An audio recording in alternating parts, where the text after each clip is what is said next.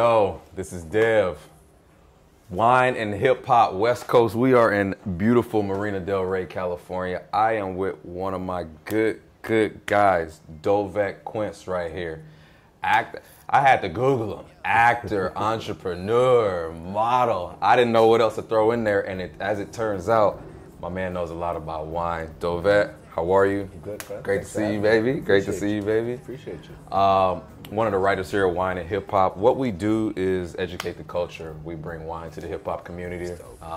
There's, as you know, a lot of the hip hop community is just getting involved in wine, which is great for me. I'm a certified wine specialist and sommelier. I get to interact with people like this every day. It's amazing. I've met this guy, and it's been great ever since, man. How are you? I'm good. Happy Sunday. Happy Sunday. Thank you. Everything good? It's good to be here. Thanks for having me. Enjoying this? I love the combination. I appreciate it. Hip hop, you know what I mean? Yeah, man, we trying to do for the things. culture, man. It's dope. Dolvett's working on a lot of things right now. You can follow him on Instagram at Dolvett. Before we even get into this interview, how in the hell did you get Dolvett as your name on Instagram? That's like me coming and getting Devin. Did you have to? Who did you have to call at Instagram? Who did you have to call at Facebook to get Dolvett? How did that happen? I've been to both locations. However, it was easy because there's not a lot of Dolvetts out there.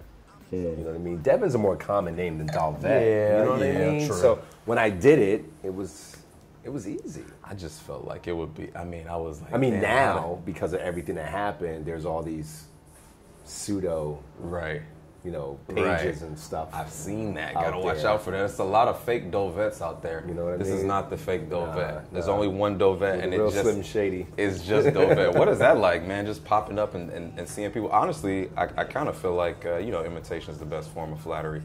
Is it one of those things that you immediately just get on there and just shut it down? Because like I said, I've seen a lot of little fake pages rolling around. You gotta be careful with that. I never used to let it bother me. Mm-hmm.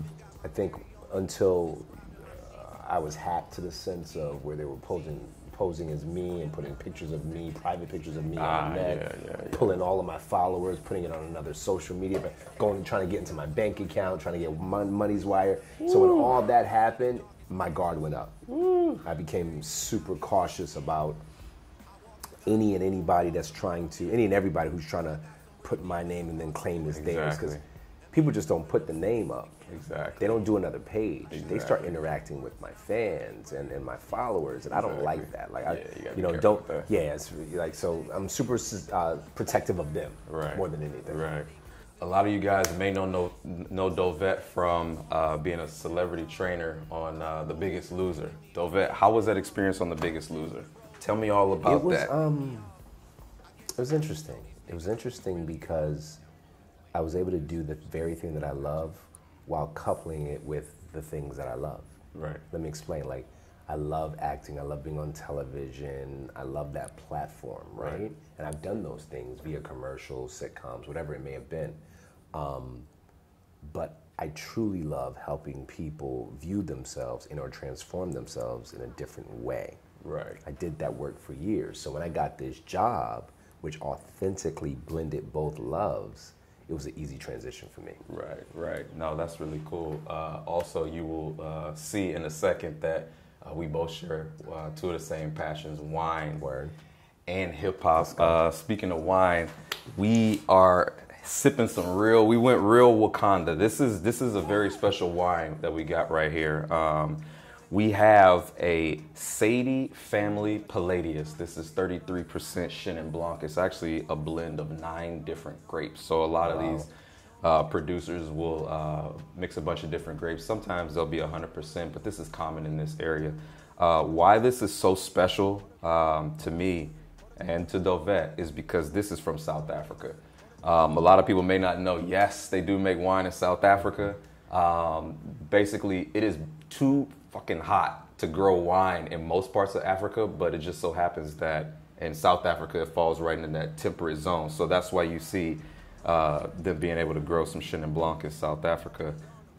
This is a phenomenal wine. It's kind of hard to find. It's about $100 a bottle, but for anybody looking for something light, perfect day like this, it's just got a lot of acid, a lot of minerality. It's pretty bomb. So it's definitely something to check out if you haven't had it before. Cheers, my brother. Cheers, bro.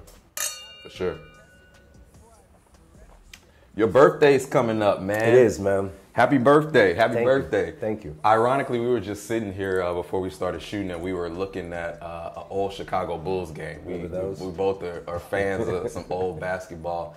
And my cameraman right here, he kind of laughed at me because the game that was on was from 1997. Well, I'm not going to say exactly how old I am, but I was a kid. I remember watching the game, and he said he was, what, you were a year old? He wasn't born yet. He wasn't even born. He was a year old. He wasn't born yet. So ironically, we were coming in here, and we were talking to Dolvett about it, and you mentioned your son was born a couple days after? That. He was born that year. He was born in 97. That year. Yeah. Speaking of inspiration a second ago, and what you'll see is a lot of what Dolvett does is passion. That's what I get from him is from the work he does, from the things that he is luckily able to do in your life. Mm-hmm. Everything is passion, music, wine. And if you check out Dolvett's Instagram, you'll see that one of his biggest inspirations in his life is his son, Zay. How old is he? Isaiah is 21. 21 years old. And I meant to ask you because, like I said, you see a lot of cool things that you post about him. How has he been inspirational for you? Because he's 21 years old now. He's a young man. Has it been seeing him mature into a young man that's been inspirational for you? Is it the things that he's doing in life? What do you when you see Zay, what do you think of? I think of I'm in a position I'm forced to be patient. You know, I have such high expectations for him. I know my path. I know what I've been through. I know the struggles. Right. I removed a lot of those struggles for him. Right. But then he has his own struggles. Right. He has his own things that he has to deal with. Right. I try to temper that. Right. I try to put a wedge between, you know, potential hostility and try to stop it before it becomes big. Right. But then there's times that I have to master backing off, right? So that he can have those experiences, so he can become his own man, so he can have his own issues to deal with, and also make him a problem solver, right? You know, and not be so coddled in life. Exactly. But be able to temper things. And I admire you a lot as a dad, man. I think we talked before about some of the struggles growing up. I grew up in St. Louis, kind of divided family, and I kind of had a rough upbringing. So a lot of what happened to me in life is I had to learn from the bad example. I had to learn what not to do. You know what I mean? The bad example was given to me, and I had to figure it out. But that's one thing parents do. They teach you what to be or what not to be. Right. Just through their behavior. Right. See, I'm learning. Just talking to him. I'm just sitting here learning. And I saw that you guys went to the White House, man. Yeah. How was that? That was, first of all, it was unexpected. Right. I did a keynote and spoke to about 4,000 people in the medical field. Okay. Surgeons, medical doctors, right. Nurses, you name it. They have their conference, CRT, right. which is a cardiovascular research technology group, right? I think it was their 10th annual or 11th annual, whatever it was.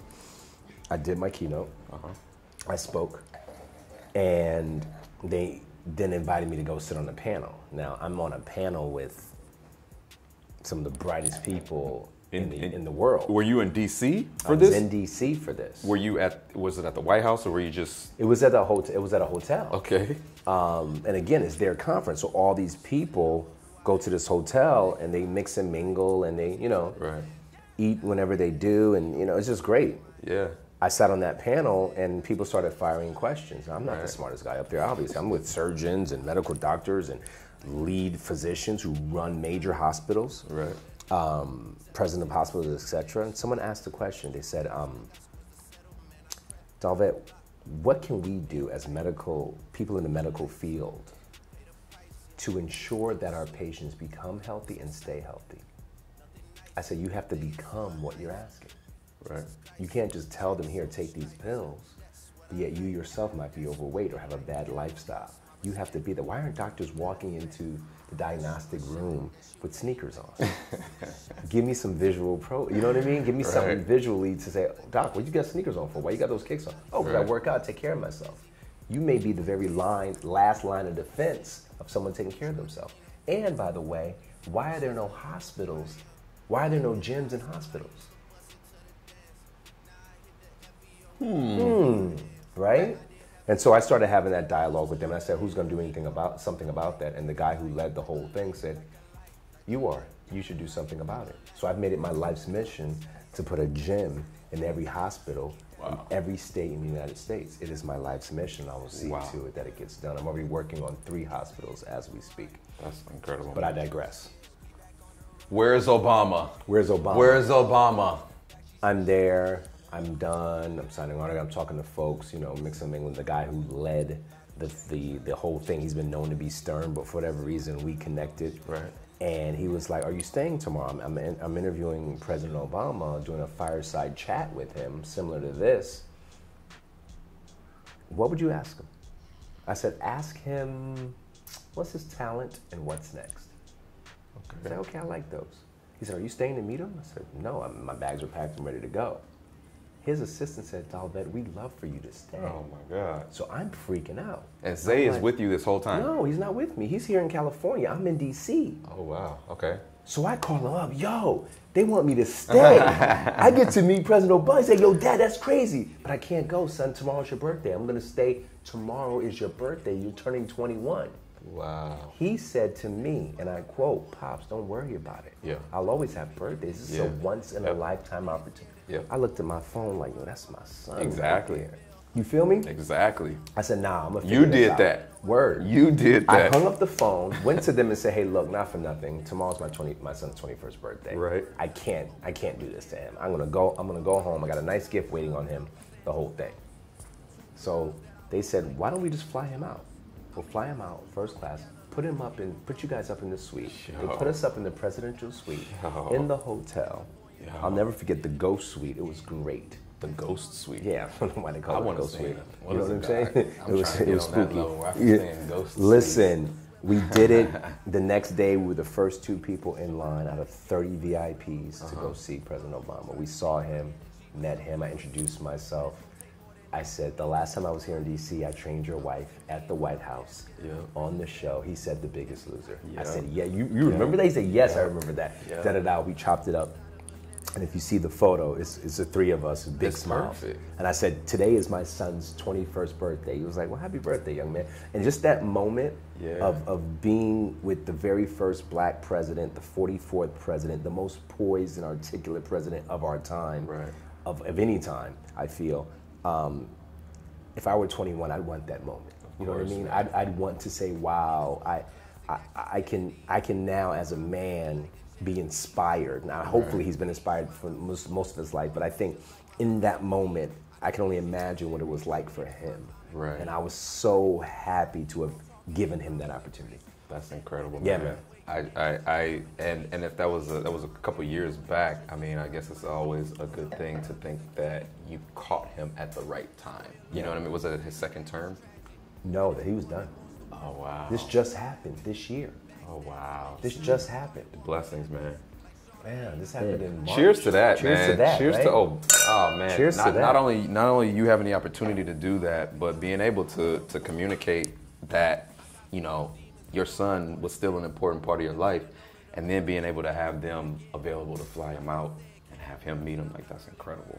The crazy thing about that story is Isaiah and I came home, we were high, man. We were high on life. Like, dude, this just pour some happened? more wine while you tell me I this. appreciate that.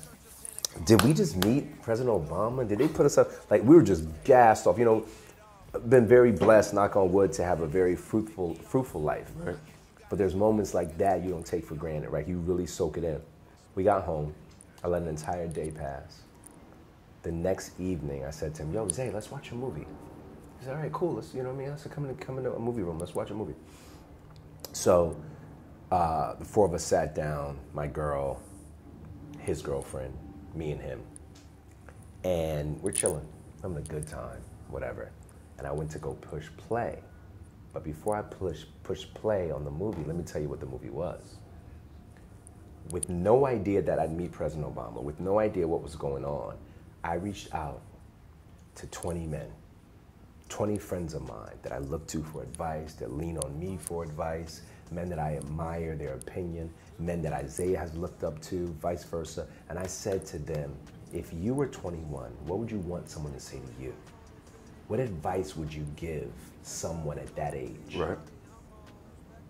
Make a 1 to 2 minute video. Really? And put it together. And I took 20 of the voices of those men. Wow. You know, some celebrity types, businessmen, Right, it doesn't right, matter who right, they were. right. They were just 20 voices. Right. I was the 21st voice. Nice. And I comprised this video of 21 voices and gave it to my son. He sat there and he watched the whole thing. Meeting President Obama, flying to DC first Right. class, getting to a ghost suite. Right. All that was crumbs. Because in that moment, on that couch, listening to that advice, that priceless advice, Right. his whole face was wet.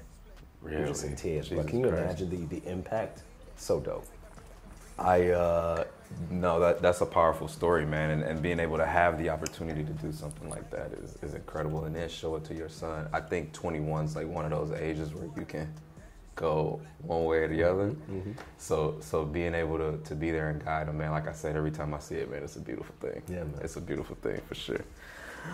Let's talk about this wine and jump into this music. We'll take a quick break. I'll be right back. Yo, Dev, writer at Wine and Hip Hop. I got my man Dolvett Quince here, one of my close friends. Dolvett, Empowered in Paradise. Yeah, man. Tell me about Empowered in Paradise, man. I've been checking it out.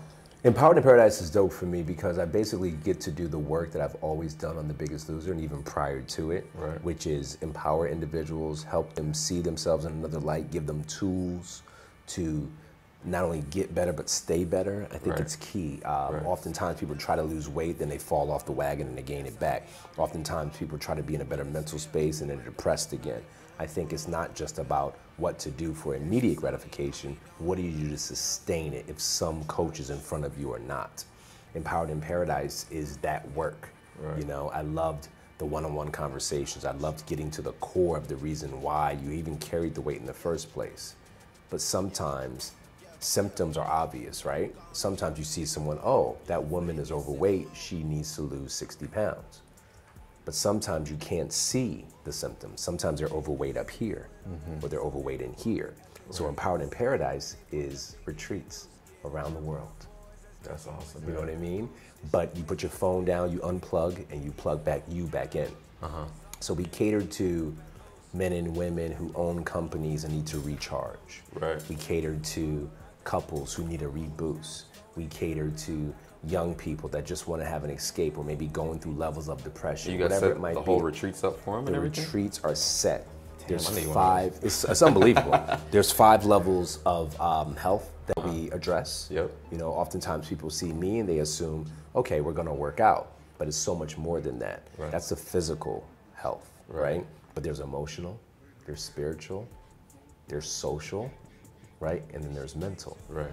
So I've hired and have partnered with some of the most intelligent women on the planet to be keynotes, guest speakers. You'll do quizzes to kind of help us understand how to work with you specifically. So it's very a la carte, it's very customized, and it's an amazing experience. You have a backdrop like this, but you're getting to the heart of becoming better. So I love it. Empowered in Paradise. And what I, like I said, mentioned this earlier, what I always like about what Dolvett does is it's just as much about the fact that whether it could be losing weight, achieving any type of goal in life, but you always touch on the intellectual side of it. You always touch on the psychology aspect of it. And I think that, we were talking about life just being mental in so many aspects. That's what's really important, and that brings into that back to the conversation, that word passion that I always talk about. Everything you do is passionate. I respect that. I love that. Thank you, D.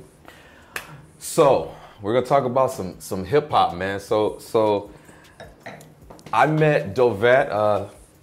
Been knowing Dolvett for a while now. One of my favorite moments of you, man, I don't know if you know this, we were hanging out recently And we were in traffic. We were going to an event down in Hollywood, and we were in Dolvett's car. And Dolvett's just going through some tracks, just playing some songs and everything. And as we're sitting in the car, we're on like Santa Monica Boulevard. We're going like, you know, it took us 3 miles probably. Yeah, 30 minutes to go 3 miles or 3 blocks probably. Literally we're on this little stretch, but we're vibing out. And I think at the time you were playing some of the new Carter's album, the Jay-Z and Beyonce, playing a song that ironically I picked some songs on that album, but the song that you were playing I hadn't heard. So I'm listening to it and I'm like, damn, I was like, why didn't I get that? So Dolvett's in the car vibing out to this music, like losing it. I'm trying to catch the wave. The wave's not quite there for me. And I'm trying to catch it, and you just in there bumping it. And at one point, Dolvett literally leans over out of his driver's side window. We're stopped in traffic. He leans over at the stoplight. He goes, I love this song! And I was like, damn, that told me, I was like, this guy is, again, they're passionate about music, just like everything. I can't believe you remember that. I forget what song it was, but I think it was Boss. Y'all, man, he was all into it, man. Yeah, so what I had Dolvett do was to pick a couple songs that he wanted to talk about. Some things that would be, you know, whether it's an important time in his life, whether it's just one of his favorite songs from any hip hop era. So I got a baby face, but look, I'm older than I look, and I know some shit. So the first song we're gonna jump into, one of the songs that we talked about was Meek Mill, Dreams and Nightmares. So as many of you guys know, Dreams and Nightmares, Meek Mill's debut album. The actual song Dreams and Nightmares was the first track on the self-entitled album Dreams and Nightmares. And it was really your first look at who Meek Mill was. He had a lot of hype coming up. Shout out to Maybach Music Group, Rick Ross, everybody. But he had a lot of you know, hype behind him, and it was the first glimpse at him. Why did you choose that song? What does that song mean to you? Because it was the first glimpse at him. Right. That song sounded like he was coming out of a cage, man, running, man. That song sounded like he was like, one of my favorite lines is in it, hold up, wait a minute, y'all thought I was finished? Yeah. Because he was already spitting an Uzi of lyrics. Well, you remember he started out a little subdued. Right, but then it builds up. It's like a train track. And then it got crazy. And I knew it then, like when I heard it, like this dude's about to go in. Yeah. Right? And it was almost like his voice was elevated. He already has that kind of cadence to his voice, right? And his voice was in charge. Sometimes when hip hop artists are spitting, the music is in charge. Like you hear the music more than you hear what they say. On that song, Meek made sure listen, I got something to say, exactly. I got something to prove, and I'm gonna prove it right, man. That's one of the baddest, bro. Exactly, and for the listeners, the podcast listeners, we'll give you a little clip right now. But no, it was an incredible song, man. I really felt that. Again, it has so much oomph behind it. That was my thing, is I was listening to it and I had to run it back, and I was just kind of taken aback by, yeah, like you said, like Uzi, that like machine gun. He just came at it and he was just hitting it hard. It was amazing. Second song I asked you to choose, and the song that we talked about, and same thing, you know, 1997 I think is when this song came out. Victory, Puff Daddy and the Family. And for the podcast listeners, we'll give you a listen to it right now. Victory was on the No Way Out album. Puff, and it was kind of an interesting time because it was right after Big died. And a lot of people, maybe some hip hop heads out there know this. Victory was the very last song that Biggie recorded. Did you know that? I didn't know that. The last song he recorded. He got shot the very next day in Los Angeles. Damn. So I remember when it first came out, man, and I don't know if you can quite envision the video. The video was like 8 minutes long. Busta Rhymes, it had a bunch of cameos from some Hollywood guys. But they sampled, I think it was a Rocky or some type of fight movie song in the very beginning. And you remember how it kind of came in with that little kind of dramatic, kind of dark feeling, and then Biggie came in, and it was really a mafioso type of a song. But literally, man, when I first heard that song, I had one of those feelings like, what the fuck just happened? Right.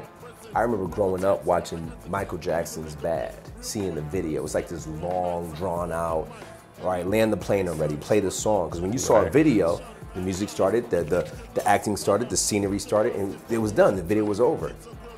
But like Michael Jackson's Bad or Thriller, anything that he did, it was more of a show. It was a, you know what I mean? Right. And I remember listening to Victory, and like closing my eyes and visualizing everything that was happening, because again, it was like listening to a movie. It was a movie. You know what I mean? And it showed every how much character had a different depth. Be it Busta Rhymes with the raspy gargoyle type thing. You remember the video? You feel me? Be it Biggie. He was up on the roof watching everything. Doing the whole thing. Puffy was running through the streets getting chased. Like you could see it while you were listening to it. And these dudes were bringing, man, I love those type of collabs, man. Shout out to Biggie, I love you, I miss you. Shout out to Puffy, my man. Bad boy, man. So they were just at a different time doing different things and taking different risks. Yeah. When I think of the depth of Biggie and Tupac, I think of the elevation of Jay-Z. Correct. I think of the elevation of Diddy. I think of those two guys being specifically like, now what do we do? Like, what do we do for the culture? What do we do for our careers? What do we do to not only keep their voice alive, but I think it opened up some amazing opportunities. It was a lane that was open, right? Definitely. And they really ran on that lane, Jay especially, and just owned it. And we miss those guys, man. I mean, you look back, there's every argument every day about who's the best, top 5, everything like that. But just hearing that song, and for me, it's a concept song. You know, there's a theme, and I felt like Biggie was the perfect person to put on that song to be able to ride with the theme. His very first line in the song. In the commission, you asked for permission to hit him. And so he took that and he carried it along. I mean, both verses were these long, he was a mob boss in these videos, in these verses, and he just carried it along, man. And it literally, I can even watch it, listen to it now. 20 years later, I'm just sitting there in my car and I'm listening to it, and it's like a deep behind the scenes glimpse of mob life with this hard beat in the back, and I'm just listening, and I'm like, he is just shitting on it. It was perfect, man. It was perfect. Not even that he's shitting so much, but you could see the best rappers, in my opinion, are painters. Exactly. They paint pictures and help you visualize stories, be it Nas, be it M, be it J, be it some of the greats, be it Push T, be it Drake today. You know, these guys, they tell, and what they do with their lyrics they make in terms you feel. of just, they make you know feel. What I mean? There's emotion attached to it. So, to me, that's what music is. You know, my pops growing up listening to Earth, Wind and Fire, Commodores. That's cool, but I understand why you like that vibe, right? Because there were stories that were being told by the Marvin Gayes and the Commodores and the OJs of the world. Right. Well, hip hop is just that to me. There's stories being told. There's I'm able to relate to. Oh, you down on Marcy? You know what I mean? And you're painting a picture, whether I was there or not. You made me see what you saw. Exactly, man. And that's what I miss today. Yeah, storytellers, lyrical geniuses. The way you overlap beats, and do we talk about this all the time? I guess, you know, when I think about it, there definitely are some geniuses and some. It's no doubt in my mind. I guess if you even look at it back then, you know, let's set the scene. Let's pretend like it's 1996 right now. Okay. You had Pac before his death. You had Biggie. There's only a couple guys, not a lot of guys that were true storytellers, truly at the top of their game. Same thing now. You got a couple guys, the Kanyes, production. You know, you got a lot of lyricists out there that are really killing things, but you know, it's a short list. It's definitely a short list of guys that make you really feel that passion, man. I remember when the first time I saw the video, I was a teenager, and it was a summertime. I was in Virginia, and literally, man, I I played the song and I didn't know what the fuck had happened to me. I ran that song back. I'm pretty sure it was a CD. I ran that song back. Dale, do you know what CDs are? CD? No. Dale doesn't. Our cameraman doesn't know what CDs are. First of all, Dale's 20 years old. Like he's like, what? Literally, man, I was running it back and back and back, and just the production, man. That was probably the first song that I could say at a young age that I fell in love with. Dope. I fell in love with Victory. Dope. And I'm glad I picked it on my list. Over and over. I think when I got the text, I responded back. I was like, oh shit. Done. I was like, oh shit. Let's go. We could talk all day about Victory, man. Amazing album. It was right after Biggie's death, but just a classic album. Classic. Followed, it was preceded by 2 months with Life After Death. Life After Death. By the way, Jermaine Stone, one of my close friends, co-writer of Wine and Hip Hop, interviewed Easy Mo B. Shout out to Easy Mo B. Thank you for that art that you created, man. We really appreciate that. Last song, man. Last song. Here it is. Now I know Dale was a child. A little baby. Kind of ties in the whole theme, and it's funny that we picked all East Coast songs. Grew up in the East. Philly, Meek, we picked Victory, and then the last song that we want to talk about is What More Can I Say by Jay-Z. So, where do you start with this? What more can I say? Where do you start with this? You start with that title. He's, in other words, I think Jay was just in a space. He was ready to retire, dive into maybe business or whatever he wanted to do. He was like, I've proven myself. What more can I say before you give me my just due? Were you okay with him leaving? Because he was ready to step. I was and I wasn't. That's like asking, are you okay with Michael Jordan leaving? You know what I'm saying? Are you okay with Michael leaving? No, I'm not okay with Michael Jordan leaving. I don't even know if LeBron is alive yet. Did you think he would come back? Did you think that Jay-Z was done? No, I knew he'd come back. Okay. Because I realized that he may realize that the game still needs him. Right? And I just think he was just in a different space, or maybe he was burnt out, or maybe, we don't know, maybe his focus became more business entrepreneurial. He was like, this is now, I've already proved, what more can I say? I've proven, listen, never been a nigga this good for this long, this hood or this hot, this pop or this strong, with so many different flows, this one's for this song. This one will get bit up. You crazy? Come on. So that alone, that opening line was like, come on. I've proven myself. And he rewound everything. God forgive me for my brash delivery, but I remember vividly what the streets did to me. Paint me like a pickaninny. I mean, he brought everything back into perspective, and it was perfect. We talked about songwriters, we talked about storytellers. It was perfect because he went back to the beginning and told you the whole story. And what I love most about that song specifically, it wasn't about a hook. It wasn't about a repetitious chorus. It was just Jay-Z venting. Yep. It was. That CEO, that's me. And I see myself in, like with anything, I see myself in the songs I listen to, right? I started from nothing and built myself up to something. That CEO, that was me. You feel me? So I remember being in the living room with my boys, blasting that thing on 1,000, my both speakers in the background, spitting word for word, line for line with such passion, because it was me, my G.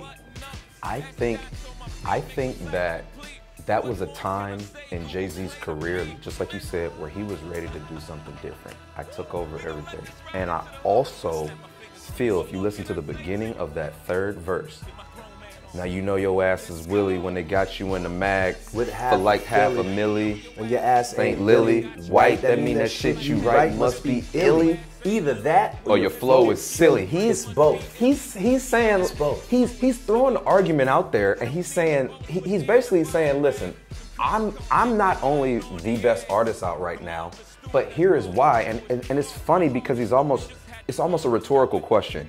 Either that Sorry, you asked me Willie when they got you in the mag for like $500,000 and your ass ain't Lily White. That mean that shit you write must be illy. Either that or your flow is silly. The shit I write is ill, and my flow is silly. It's like duh. It's both. I don't mean to boast, but damn if I don't brag. These crackers gonna act like I ain't on their ass. And I felt like that was a time where he really became who he is. You look at Jay-Z now, close to $1 billion. One of my huge inspirations in my life. I pretty much read and follow everything that Jay-Z does. It's a great inspiration to not only hip hop culture, but to the black culture. But I felt like that was him telling the corporate world, telling the rest of the world, I'm coming and I'm more than an artist. I'm more than an artist. Here I come. But I think that's the struggle, right? The struggle is this. The struggle is, okay, I have the ability to do this and write the lyrics, but there's also a hustler in me that doesn't. See, the difference between Jay-Z, I feel, and some rappers are just, they see a tree. Yo, the tree is this money. You see all this cake I'm getting, all this paper I'm getting, they just see a tree. Jay-Z sees an entire forest. Exactly. Jay-Z is a visionary. So, in my mind, it's like he was at a position in his life to say, okay, I can continue down this rap road, or I can continue to see Rockefeller grow. Exactly. Or I can continue to see Rockaware grow. Or I can continue to do 40/40. Or I can continue to invest in this. Or maybe I'll be the president of Def Jam for one more year and bring these people up, and now Def Jam's paying me their money. So he had so many different outlets that needed his attention. He just got to the point, I feel, in that song, like, yo, I've proven myself over and over again to all you haters, all you non-believers, all you out there who may think that I'm not the best at this. Right. I don't have to say nothing else, but let me say it anyway. I mean, you feel me? I mean, that to me is just, and what I think, to just expand on it for a second, what I love most is oftentimes people feel that we are just what they see. LeBron is just a basketball player. Kobe Bryant is just a basketball player. Michael Jordan is just a Jay-Z is just a rapper, right? It's kind of like a shut up and dribble 100% mentality. 100%. He is saying, like the aforementioned, I'm more than that. I'm so much more. When you're asking, niggas really, got a problem, Houston. They can't shut up me, shut down I, not even P.E. I'm a ride. He said that. God forgive me for my brash delivery. He said that 15 years ago. Come on, man. He said that 15 years ago. Come on. Because he knew then what we all have learned now, which is this guy is so much more than just a rapper, right?